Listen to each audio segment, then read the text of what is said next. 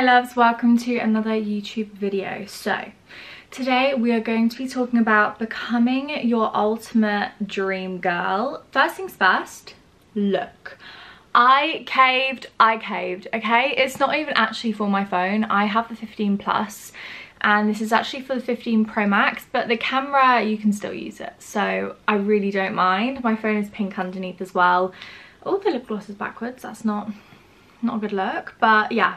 How adorable. I posted an Instagram reel yesterday and some people were like, oh my gosh, it's so ugly. I'm like, I don't care. It's so cute. It's so cute. The only thing is, because my phone is so thick, my phone then doesn't fit in my tripod. So I have to take it out to put it in my tripod. It doesn't stand up against things to film as well, which is a bit of a, you know, a bit of an issue. But day to day, I'm absolutely okay with this because it's adorable. And my lips are never ever going to be chapped again, are they, girlies? And you know, that is the highest version of myself, is having glossed up lippies. So today we are going to be talking about becoming your dream girl. Now, I actually did a full With Intention podcast episode about this. It seems to be a bit of a theme I've got going on right now. Let me show you my vision board, because I made one. Obviously, I actually made one not that long ago with you guys, but I made another one because your girl really needed some extra manifestation. I was feeling like I needed some extra vision. I don't know, it just kind of gave the vibes. Now let me show you, because how cute is this? The quote in the middle is, you owe it to yourself to become everything you have ever dreamed of becoming. And I think it's so true. I am all about living to your fullest potential, being your highest self, behaving like your dream girl. So today I want to talk about how you're going to elevate your life, how you're going to manifest your dream life, and how you're going to manifest becoming your highest self. So first thing I want us to do is use affirmations. I am such a big believer about, you know, what you put into the universe and how it affects your life. So I've seen things about where if you're listening to sad music, it's going to manifest sad things. Whereas if you are listening to uplifting, happy music, that is going to make you feel happier. And for me, I actually do really enjoy sad music. I do enjoy it. I love singing along. However, it does not make me feel like I'm at my highest level of vibration. It definitely brings me down slightly. So when I do listen to happy music, I try and listen to happy music when I'm going somewhere, when I'm on the way to the gym, when I need to get pumped up for a workout, or I just need that little confidence boost. That is what I listen to. So I highly recommend changing up the vibes of your music if you haven't already, or even having a playlist where it's sad, happy, so it's not one constant emotion, if that makes any sense. Anyway, so affirmations. Affirmations is what is going to help you, you know, believe that you are your highest self. It's going to help you get yourself into that mindset. So a few of the affirmations I love are, right, I want you to repeat after me. I believe in myself and my abilities. I face challenges with courage and determination. I embrace my uniqueness and I let it shine. I am in control of my life and my future. I am proud of who I am becoming. I trust my intuition and make decisions with confidence. I am strong, capable, and resilient. I deserve success and I will achieve my goals. I am becoming my dream girl. Now, you can replay this as many times as you want, repeat after me as many times as you want, and you will, you know, get into the mindset of manifesting, becoming your highest self. You'll exude confidence and you'll just feel very positive and happy, and that is just the way to be. Now, what I want you to do is behave like you are the main character, okay? When you are making your coffee, pretend that you are a model, okay? It's fashion week. You're getting ready to go to a shoot with Vogue, okay? That's what you're doing. So yes, you are going to be romanticizing everything. I always romanticize my morning routine. My morning routine is my favorite moment of the day to feel like the main character. I wake up, I make my bed, as you can see. I then take my vitamins, I do my skincare, I have a shower, or I have a shower after my workout. But if I'm not working out in the morning, I will have a shower. I'll get into my workout clothes, I'll go work out, I'll listen to some good music, maybe I'll listen to a podcast. If you haven't listened to my podcast, you definitely should. But yeah, I will be romanticizing every single aspect of my life, because why are we here if not to enjoy our lives and romanticize our lives and feel like the happiest, healthiest, best version of ourselves? So make sure you are behaving like you are the main character, because you are the main character in your life. And if you're not, then you need to reevaluate, because you definitely should be. Next thing is romanticize your life.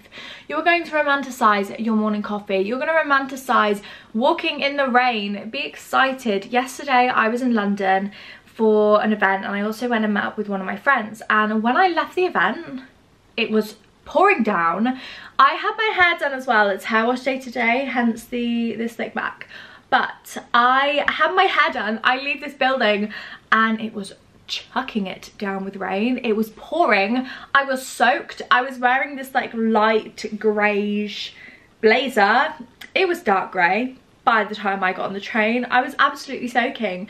But you know what, as I was walking, I wasn't thinking, oh my gosh, this is so disgusting, I'm so soaking. I was thinking, oh my gosh, this is so fun. I'm in London. I'm giggling away to myself because it's fun, okay? It's the rain, yes. Maybe if I had to go somewhere else, like I was only going straight home. But it's all about romanticizing, okay? And just enjoying yourself. Take photos, make things look beautiful. Take pleasure in getting dressed up. Like, I work from home, and I always make a conscious effort to do my makeup. Even when I'm not filming, I do my makeup. I get in like a nice-ish outfit. This is literally a cardigan and a t-shirt, so it's not super nice, but you know, it's better than wearing my pajamas or staying in my dressing gown. And that is me romanticizing my life. I'll put on perfume just to stay at home. It's, you know, it's part of romanticizing, and I highly recommend, because it just adds more fun. Maybe when you're reading your book, you go sit outside. If it's sunny, if you're in the UK, it's probably not. I'm literally looking out my window and it's chucking it down with rain yet again in July. But it's fine, we're gonna romanticize it, okay? Like, I need to take my dogs out for a walk. I'm gonna put the raincoats on the cute little dogs.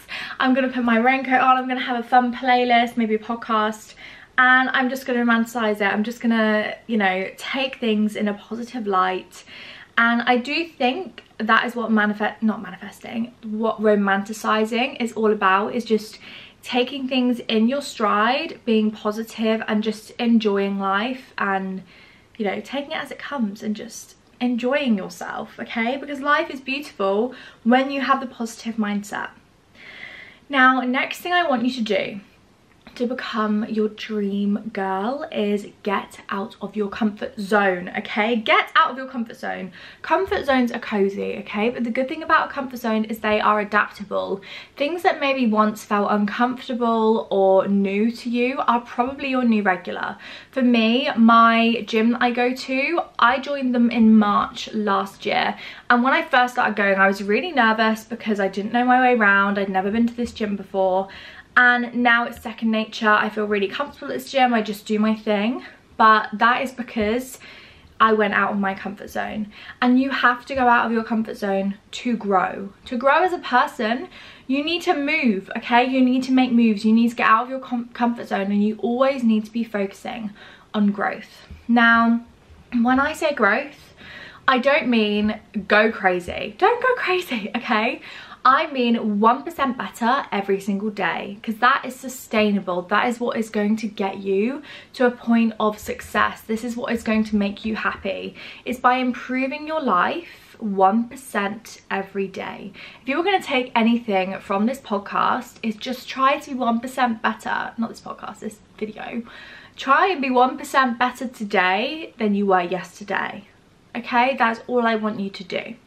Now, getting out of your comfort zone, a bit of homework I want to give you is I want you to list 10 things that you are going to do in the next 6 months. Girlies, it's the start of July. What is the date today? It's the 10th of July. We've just started onto the second half of the year. Now, if you didn't stick to your New Year's resolutions in January, if you feel like you've fallen off of your healthy habits and you want to get back on them, but you're like, well, it's too late now because it's not January. Okay, who cares, girl?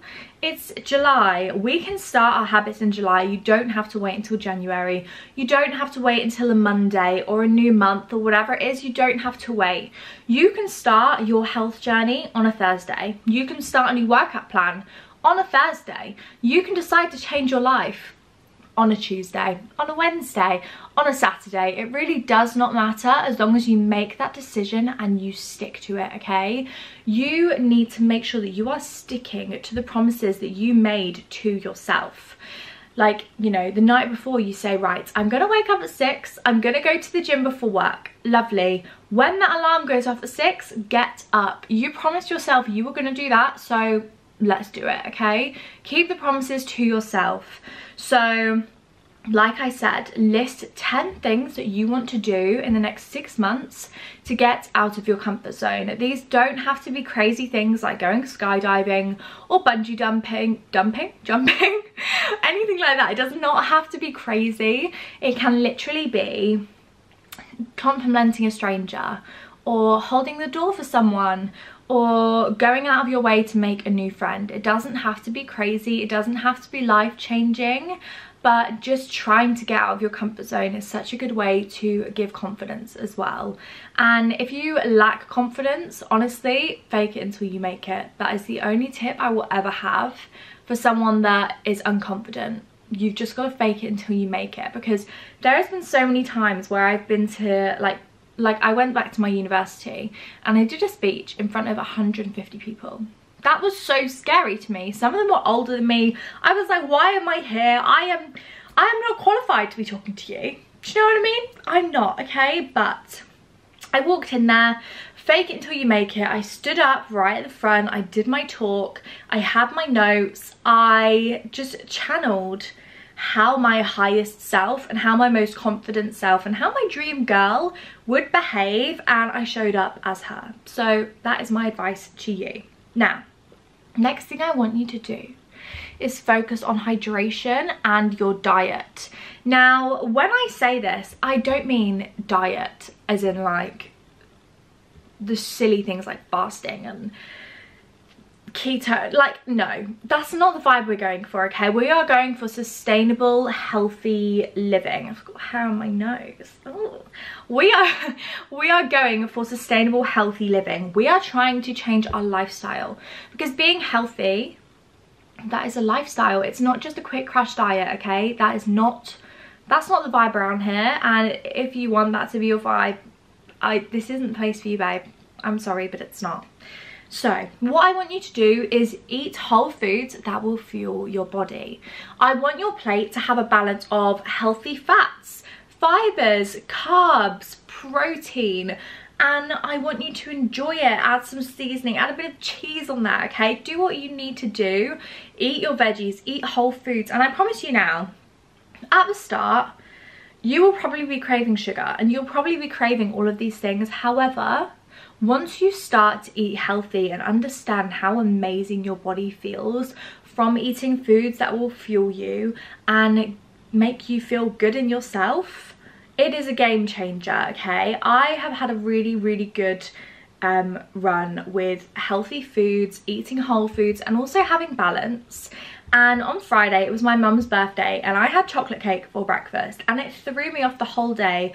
I was so tired, I was feeling groggy, and it was just not the vibe. I was not feeling productive. I was really low energy, and I know that was because I did not start my day off the way I normally would, with my Greek yogurt and granola and fruit and almond butter and hydration. I complete throughout the window. And obviously we are allowed to have these days are good for us, but I felt such a difference in the day and my positivity and my productivity levels, and it was just crazy the impact it had. So highly recommend trying to have a bit more balance, eating more whole foods and incorporating foods into your diet that are going to make you feel good and that are going to literally make you glow from the inside out.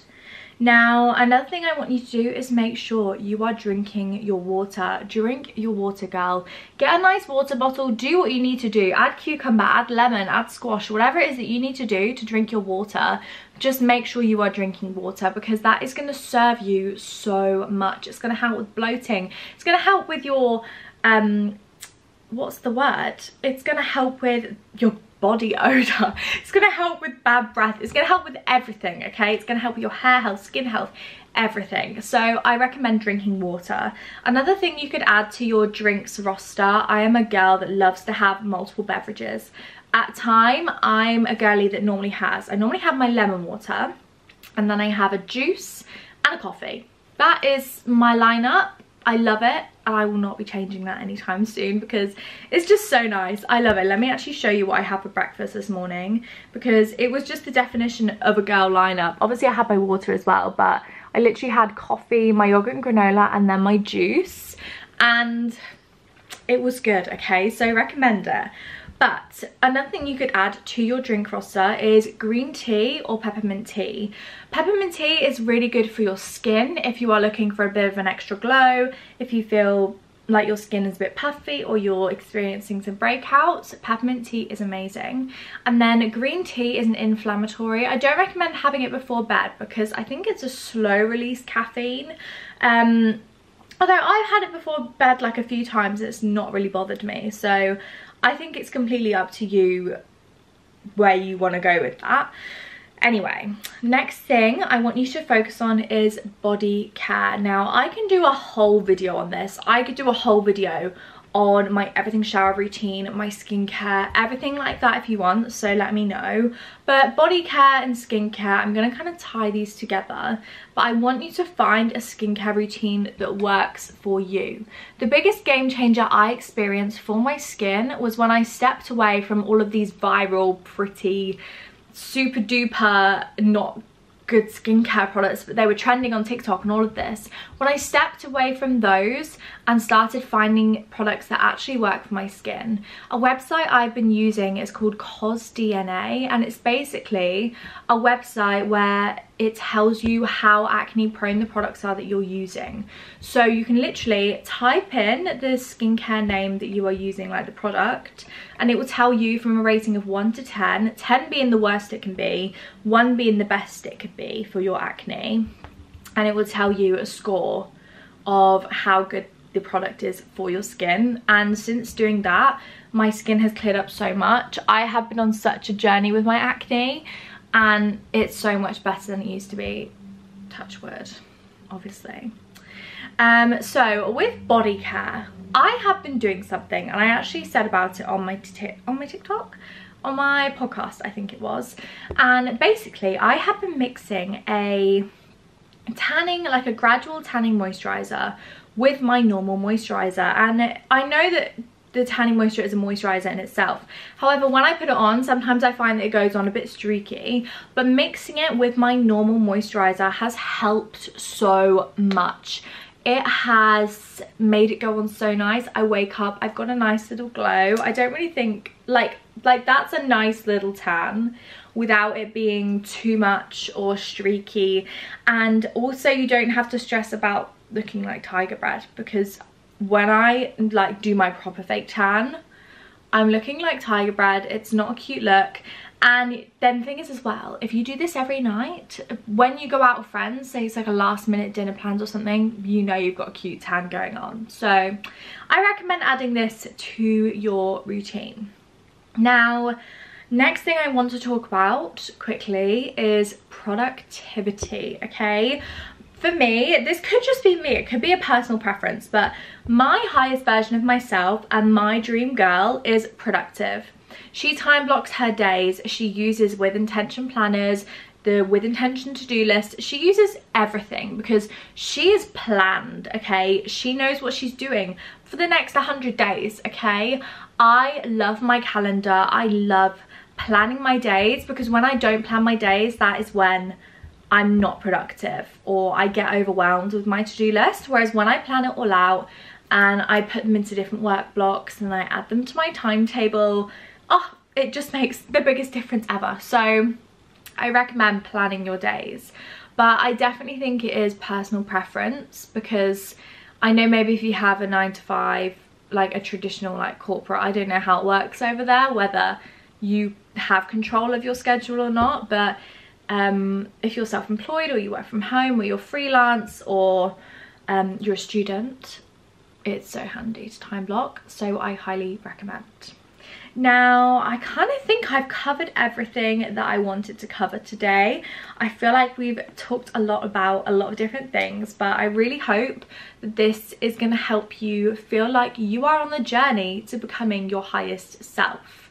So yeah, I love you, and I will see you super duper soon. I'm going to try and make this a series of talking to you guys more about glowing up, about just girly stuff, I guess. So yeah, thank you so much for listening. I love you all. Please like and subscribe, and I will see you again soon. Bye.